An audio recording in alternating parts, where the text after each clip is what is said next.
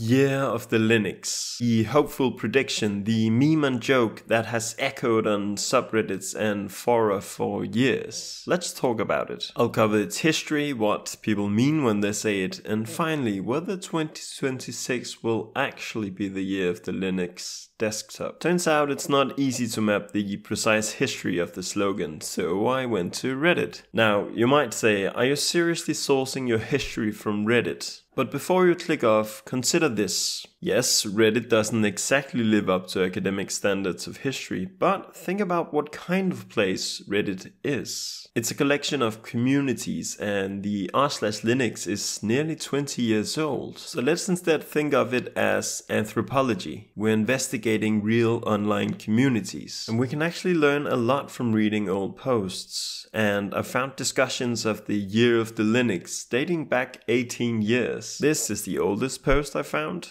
Not much here, and in this 16-year-old one, there's a few users saying that they're tired of hearing the joke. Interesting. Is this the year people will stop asking, is this the year of the Linux? 11 years ago. Now we're talking. They're discussing the first uses of the phrase, and some say that they heard it in 1998, while most say that they heard it in the early 2000s. So I spent hours that I'm never getting back, reading through hundreds of posts like these. And what did I discover? First, many of these posts share the same structure. It looks like this. First, some recent development or news related to Linux. It could be X distro now supports Y, or X distro has Y amount of users now, or Microsoft did X. The second part is the conclusion. Therefore, X year will be the year of the Linux desktop. Okay, but what do people actually mean by year of the Linux? What would need to happen? Here's the most common criteria. 1. Linux becomes as popular as Windows and macOS and gain a significant consumer market share. 2. Linux becomes default or common pre-installed OS on consumer PCs. 3. Big software companies and app developers make programs native to Linux. Finally, the most debated one, that ordinary users can install and use Linux without being super tech savvy. In short, when Linux becomes mainstream. Now, what's interesting is that it's not clear whether people mean it as a serious claim, a joke, a meme, or a genuine and hopeful prediction, or if they're just being depressingly ironic and sarcastic. And I think that ambiguity is exactly the point. I found that the phrase dates back to the late 1990s when early desktop environments and commercial interest from companies like Red Hat created genuine optimism that Linux was just 1 year away from going mainstream. And then by the early 2000s, it was already being repeated often enough that the prediction began to lose its seriousness. It gradually became a meme. That history explains why today the phrase can simultaneously sound like a bold claim, a hopeful guess, or a sarcastic joke, simply because it has actually been all three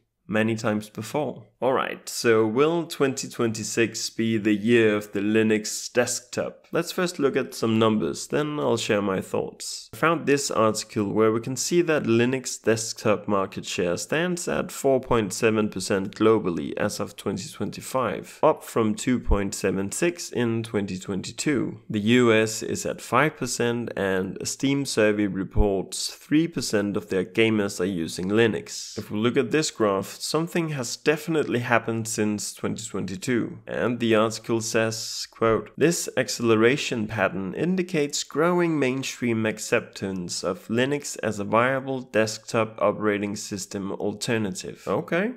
Okay, so to relate to the first criteria, it's clear that Linux isn't as popular as Windows and macOS, but this growth is nonetheless quite significant. Whether that means Linux now take up a significant part of the consumer market share, however, is debatable. As for the second criteria, there's absolutely PCs being sold now with Linux pre-installed, but it's definitely not as common as Windows and macOS. And for the third criteria, we have certainly seen a lot of apps becoming available on Linux, such as Spotify, Discord, Teams, Zoom, Chrome, Steam, but there's also being developed more and more great open source alternatives to big and popular apps. Finally, that ordinary users can install and use Linux with little tech experience. This is the most interesting one to me. As you might know, I've done 2 experiments with my girlfriend. In the first, I recorded her using Linux for the first time ever.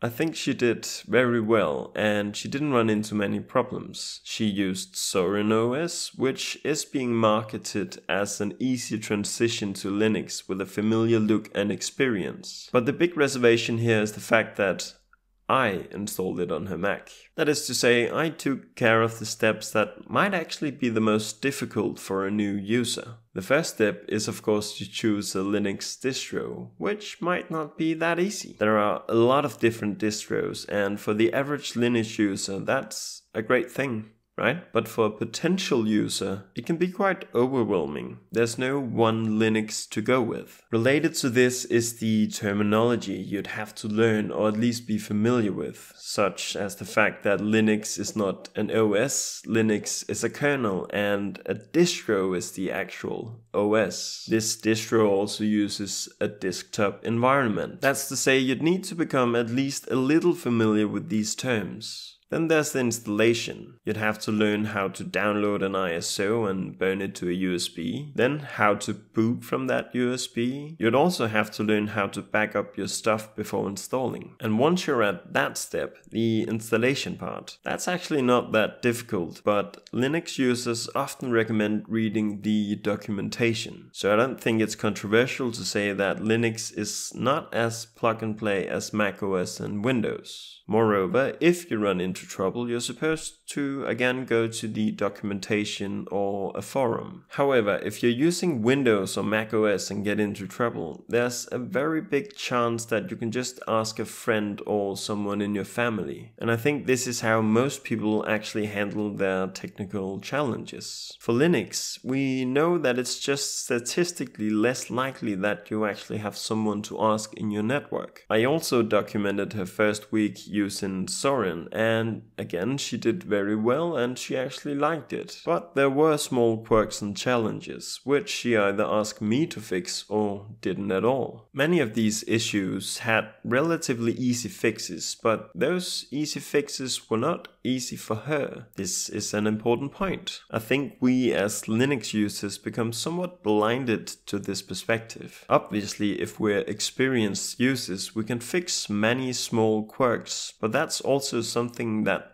we've learned. I don't even necessarily think that I'm an experienced user. I still run into problems and I talk about them in my videos. And then there's comments like, just do this or just do that. And they make it seem very simple, but it's actually not. So, will 2026 be the year of the Linux desktop? I don't think so, if it can only be that if it lives up to the different criteria that I listed before. But I definitely get the excitement and the hopeful sentiments that we're seeing. But I have one last point about this too. Let me talk a bit about confirmation bias and algorithms. Everyone knows the basics about how social media algorithms work. If you watch a video, like it, and perhaps leave a comment, you'll get more videos like that. And if there's something that you don't like, you either ignore it or click off after a short time. This fosters a confirmation bias. You consume content that reinforces your existing beliefs, and you discount content that doesn't. This can result in an illusion of consensus. When many recommended videos agree, it feels like everyone thinks this. So, to use my own algorithm as an example, there are basically 2 sentiments of most videos. 1,